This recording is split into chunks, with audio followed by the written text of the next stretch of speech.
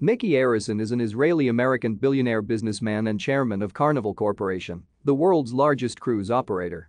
From 1979 until 2013, he also served as CEO until he was replaced in June 2013 by Arnold W. who had served on the company's board for 12 years. Arison is also the owner of the NBA's Miami Heat. Micky Arison is the son of Ted Arison, co-founder of Carnival Corporation. His sister is Sherry Arison. He also has a brother named James Arison. He resides in Bal Harbour, Florida.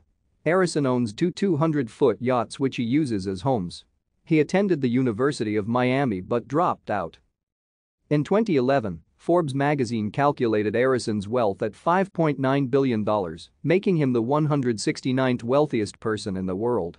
In 2009, he earned $7,201,110, which included a base salary of $880,000, a cash bonus of $2,206,116, stocks granted of $3,618,481, and other compensation totaling $496,513. Arison has been the owner of the Miami Heat since 1995. During his ownership, Arison hired Pat Riley as the team's head coach. Thank you for watching. Like and subscribe if you would like to view more of our videos. Have a nice day.